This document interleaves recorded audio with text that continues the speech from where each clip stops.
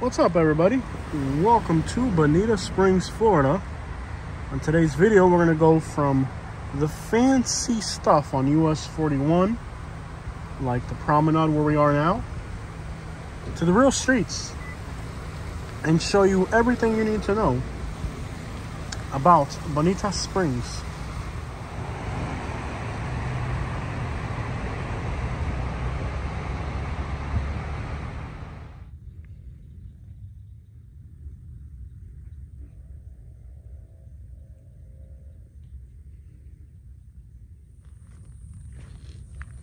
What's up, everybody? On today's video, we're going to be exploring Bonita Springs, Florida, and why it's one of the best places to live in Florida.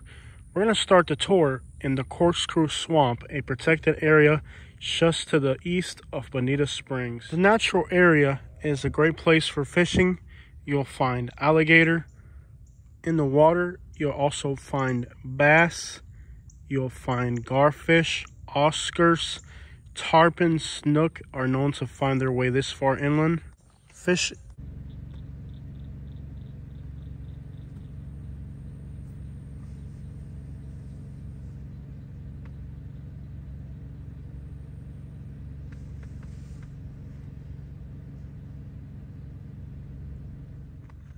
There's plenty of turkey, black bear, bobcat, and even the elusive Florida panther can be seen in these natural settings.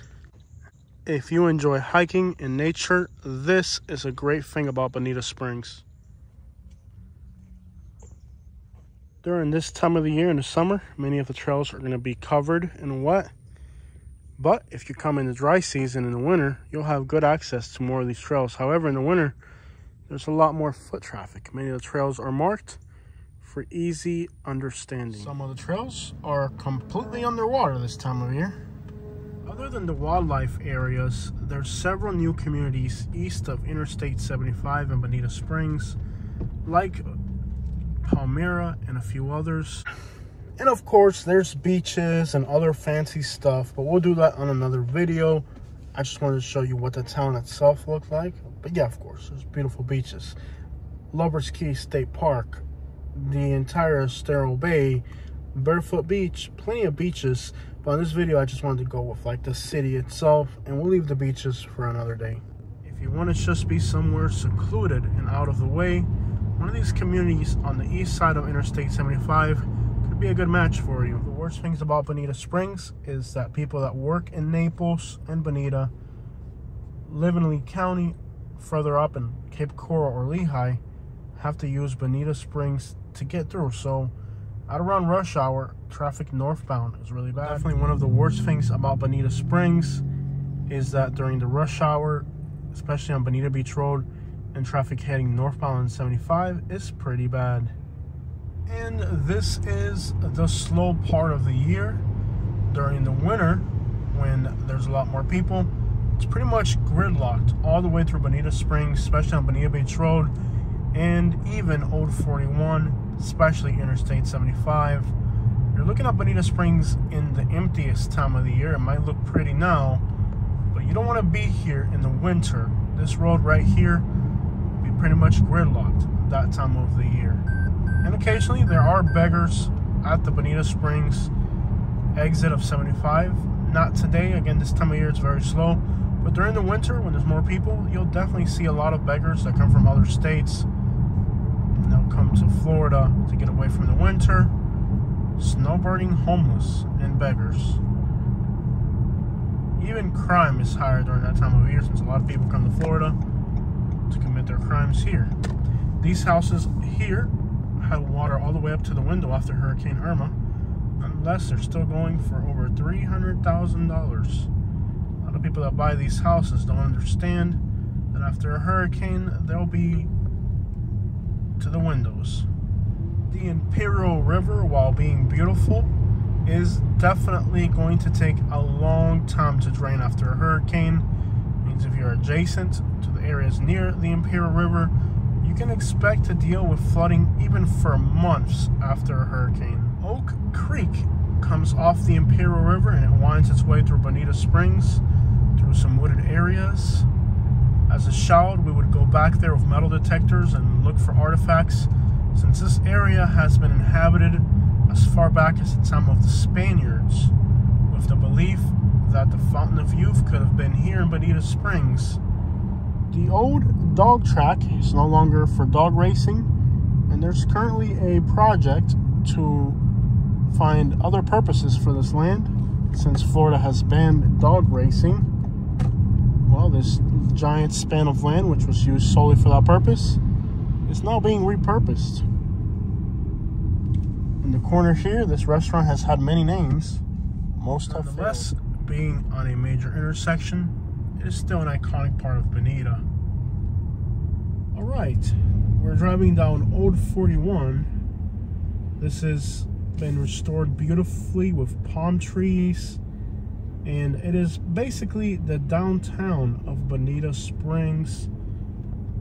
On the left is the Shangri-La. This graffiti's been popping up all over Bonita Springs. I have no idea what it means, but probably not a good thing. Behind the trees here is the historic Shangri-La, which is where the springs are at. It's like a hotel that's been remodeled. You can barely see it from the road, but it's back there. 41 is basically the downtown of Bonita Springs, and there's a lot of little businesses here that are kind of historic buildings, a few murals and stuff like that. Of course, the Shangri-La, but this is the historic downtown, and it's been restored.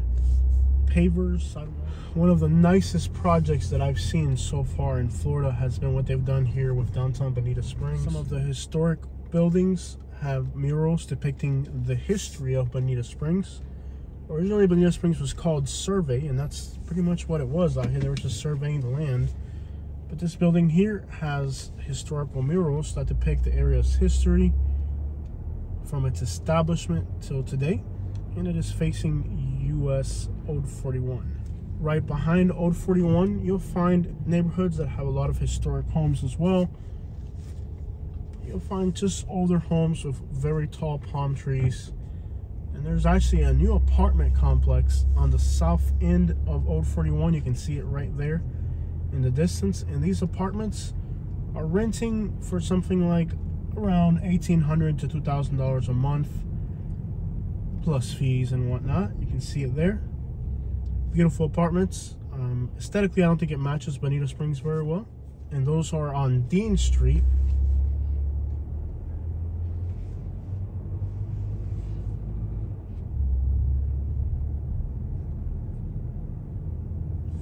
You can see the apartments right here on Dean Street. Mango trees line Dean Street. It's called the Water Line. I went in and got some information from them, and they're very helpful, actually. Very informative, very helpful. Seems like a nice place to live. The Water Line of Bonita Springs. There's an older house right here, big massive trees. Dean Street has some beautiful older homes and also giant trees. To the south of us is Oak Creek. I spent a lot of time here as a kid, since my family owned a property on the street, and where these apartments are now used to be my playground, big wooded area. This school here is from the era of the 1920s. It's an elementary school here in Bonita Springs, and this used to pretty much all be cow pastures back in the day, but now it's a residential community with the historic school right in the heart of Bonita Springs. Has a lot of gated communities, and then it also has kind of the historic town core. Some parts of the historic town core are the Hispanic neighborhoods, making up about 30% of the city's population these days. Mostly Mexican is a more established community. However, these days there's also a Guatemalan community here in Bonita Springs, which is part of Lee County that has several large Guatemalan communities. One of them is here in Bonita Springs. These are the people that are mowing the lawns for all the rich people in Naples, Fort Myers, Bonita Springs, and Estero. Somebody's got to cut the lawn. And these are the people that do the jobs that most of us would rather not do. And they reside right here in Bonita Springs. you can see once again we're approaching Old 41. On the left is a mural that depicts the city's early history, natural settings, Florida Panthers, historic cottages, the Railroad Express, and of course the survey, which was what this area was known as originally, until they changed the name to make it sound more attractive. Farmers from Alabama came here and tried to establish slavery in the area with the cultivation of tropical fruits like pineapple, but they failed. They were not able to adapt and prosper in Bonita Springs. That was one of the first economical endeavors in this area to fail. The area really hasn't produced too much. It's a very hostile environment with hurricanes and other natural circumstances that made being a pioneer in this area quite difficult. But as you can see, the palm tree lined boulevards of downtown Bonita Springs, many parks, people walking, palm trees, historic buildings. It is really one of the most charming and well-preserved cities in the entire state of Florida. And the projects to revitalize the downtown area have really done great. Right in the center of Bonita is this very large tree that is right behind or in front of the new library. There's many statues and all types of neat things to see in downtown Bonita. So right in front of the library and the sheriff's office is this large tree that pretty much takes up an entire block, basically. As you can see, pavers have been installed throughout the entire historic district and new sidewalks.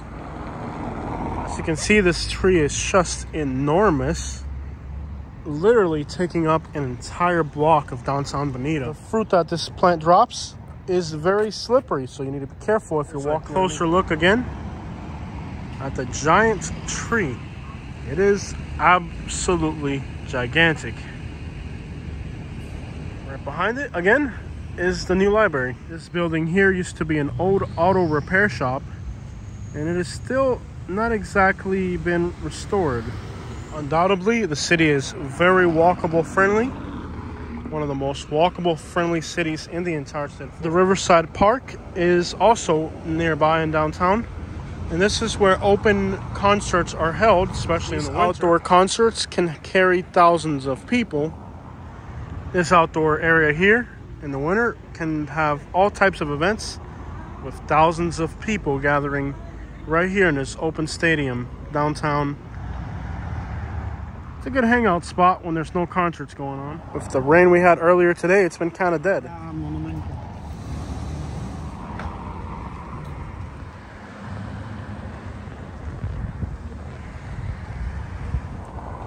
And there wouldn't be enough time to show you guys all the creeks and parks and bridges and murals that there are here in Bonita. There really is a lot going on in the city.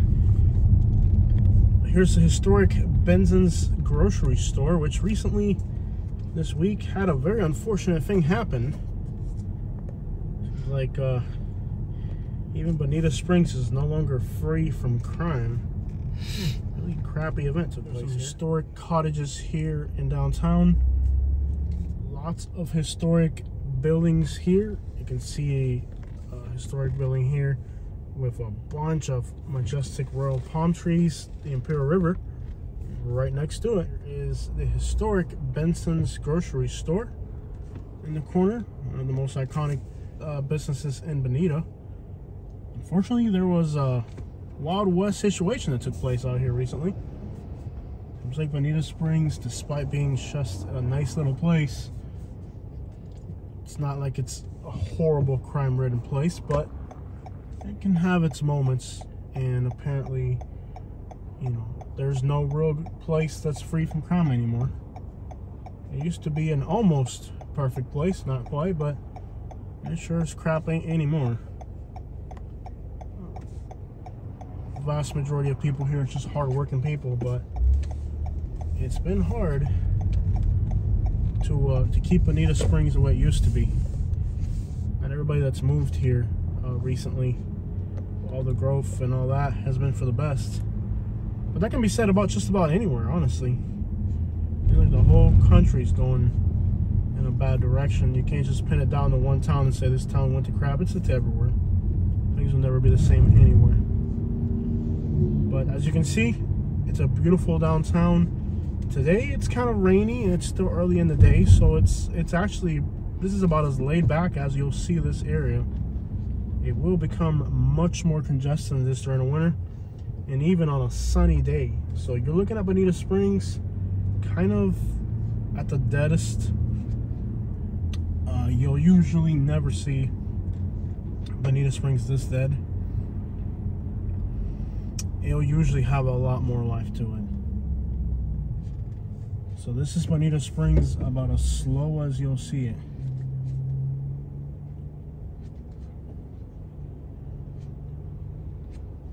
This is about as slow as it gets, guys, here in Bonita. It is usually much more active than this. Now we're on the north side of downtown. Most of the businesses on this side are going to be Hispanic. And you can see here lots of little businesses, dollar stores, a few Latin restaurants here and there. None of them are remarkably good. There's just really not that much. There's good Latin food, but there's not incredible Latin food right now in Bonita. There's not a place that you'd be like, oh, this place is incredible. Maybe years back, but not right now.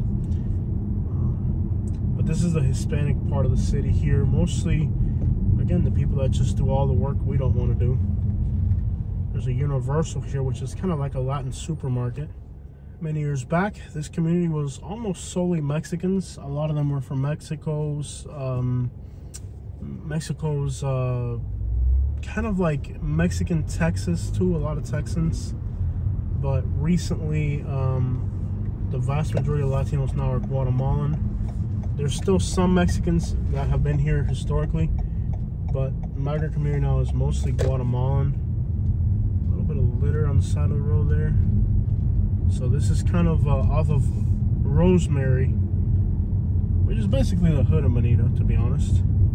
The neighborhood. And it's kind of more transient here.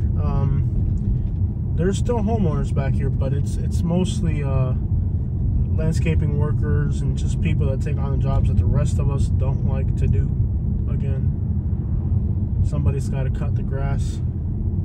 Not everybody can live in a mansion. But this is Rosemary Drive here, and it's, again, the dead part of the day. If you come back here at 6:37 at night, there'll definitely be more people out and about. This is a new building they constructed here, which is kind of like a threeplex or four. It's like a giant, it looks like a single family home, but it's huge. It's really like several different units. I don't know how they pulled off the permitting on that. Population density here is very high. It may not look like it now in the daytime, but some of these houses have 10, 15 people living in them. So right now you're just looking at it empty basically. If you came later on in the day, especially in the evening, some of these houses can have as many as 15 people living in them. But you do the math, you know, if it costs $2,000. And not everybody here is doing that. There's a lot of single family homes, but there's a lot of rental properties here that are used just to kind of house people en masse. Back this way here, they've actually built a lot of new houses back here, and they actually threw a homeless shelter back here, which is the worst thing that could have happened in this neighborhood. I can just pretty much say ever since I did that, the neighborhood's kind of gone downhill. But they're building resource housing here for people that need it, like Habitat for Humanity. So this was all new. This is all an empty lot on this side. Now they've built houses here. So if you haven't been to Bonita in a while, this is all new. None of this was here. And a lot of these are Habitat for Humanity housing, which goes to teachers and regular working class people who are residents of the area. But as you can see, it looks like they're made out of OSB. OSB construction. It's not OSB, it's plywood. OSB doesn't really work here in Florida. But instead of being a block house, it's actually it's plywood, and it's not exactly 4 feet above the crown of the road, so there's definitely some shortcuts in construction to accommodate more affordable housing here, but that's usually not the way houses are built in Florida. And I believe with Habitat for Humanity, somebody will, if you buy the house, it's yours, but if you're gonna sell it, you have to sell it back to them. In other words, you own the house if you're gonna live it, but they don't give you the opportunity to sell the house. And I'm sure there's reasons for that, but I think it kind of screws up. You know, I think you should give people that buy these houses the opportunity to sell them so they can move on to something better. But apparently, keeping you in the hood is more vital to them. Keeping you as a working class person. I don't get it. I think they should allow them. I understand why they do it, you know, because it's housing that's made cheaper for the sake of allowing people to have an opportunity to work and whatnot, to have a place to live. So a little bit of both. And they've built more back in there. We're gonna skip on it today, but they've built more kind of affordable housing in all directions back here. It's not the Woodman Rosemary it used to be. There's a few new houses here and there, affordable housing. But at the end of the day, the Habitat for Humanity program doesn't allow the people that buy the homes to sell them. And I think that's a huge flaw to make. They should be able to, like, if you're able to improve your situation, now you bought real estate, but you can only sell it back to their program. You can't sell it, you know, at a profit, which is kind of like defeats the purpose of owning a house unless you're gonna live there forever. So it's basically like, here, we'll let you buy a house for a little bit cheap, and it's not a lot cheaper. It's at a percentage cheaper than what everybody else is buying at. But at the same time, you're also getting a crappier product. You're getting a house that's made out of plywood, not a house that's made out of block. And even the elevation doesn't seem like the regular coated. You know, it's like you're getting a lesser product for cheaper, but then you can't do anything with it. I think there's a huge flaw there. I think they should just let the people, if they want to sell them, it's their house. But apparently helping people improve economically isn't really the goal of Habitat for Humanity. It's just giving you a house that you can live in forever if you don't ever move. Kind of, odd. Definitely an odd housing arrangement, but that's the way it works. And some people, that's the only chance they'll have to buy a house through programs like that. So for them, it sounds like a deal. But when you look at it in the longer scope of things, I don't know. I would want to advance from one better thing. But anyways, that's Bonita Springs for you, from the good to the bad. And really, I don't think there's that much bad to Bonita. It's a great little town. Restaurants here really need to step their game up. They really suck. This restaurant, Buffalo Chips, claims to be here for 70 years, but I don't know if that's even true. There's another restaurant that made a claim. I did a video where I said they claimed that they were the oldest restaurant, and some other restaurants said they were the oldest restaurant, and they all got into a feud on the internet on my video. I was like, okay, buddy, that's not what we're here for. So anyways, there's not really any restaurants in Bonita that I would say, oh my gosh, this is incredible. You know, it's kind of been yeah, there's really nothing iconic here as far as restaurants that I would say. So there's nothing as far as it used to be many years back, but right now there's no restaurant that I would mention. I think Bonita needs to step up their game with restaurants, because there's nothing in Bonita that I would say, oh, if you go to Bonita, you have to go to this restaurant or cafe or whatever. Not really. There's unique restaurants, like right here, this is a Guatemalan restaurant, which it's similar to Mexican food, but there's a lot more other profiles of flavor. Really not my thing, but you might like it. It's called Mayan Cafe right there. And now we're on Terry, heading west. You can see they put up palm trees here. And all this is along, you know, Bonita Springs is kind of offset from the water.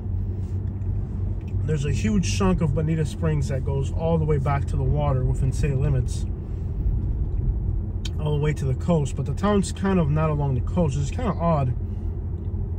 Most of these little towns in Florida, the downtown's going to be right up against the water. But Bonita, it's offset. It's kind of weird where in Bonita, the downtown's kind of several miles inland instead of being up along the coast. But there's plenty of videos along the water showing you all that. But this is Bonita. Great little town, great people. Some of the hardest working people you're ever going to meet. No doubt about that. So now we are on US 41.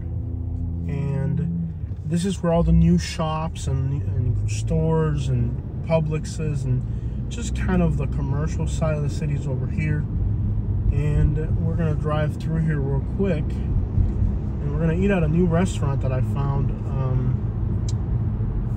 It's an Italian restaurant here, but you can see that even on US 41, this is where you start to see a lot of gated communities as well, big palm trees. It looks a little bit more like Fort Myers and Naples, kind of more modern. On the left is Bonita Bay, which is practically a city. Very fancy, expensive place. And a lot of gated communities are going to be right off of US 41. So this is kind of where your furniture stores and your fancy restaurants and stuff like that are. And US 41 goes north to south along Bonita Springs.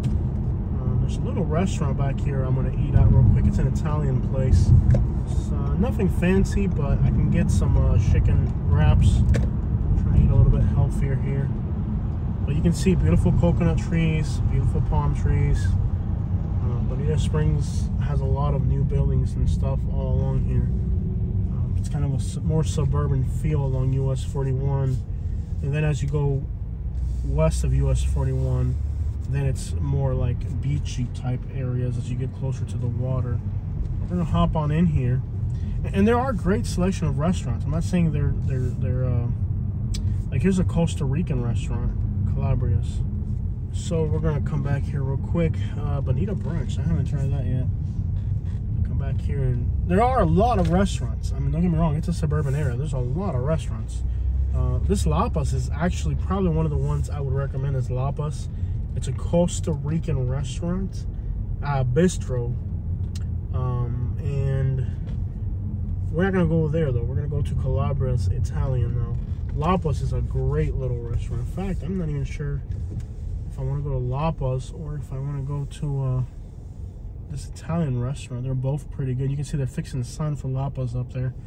But you have Lapas and you have Calabria. These are two good restaurants right here. Kind of authentic Costa Rican food, or what we're gonna eat right here is Calabria's. We're gonna get some gyros, some chicken gyros. Trying to eat a little healthier.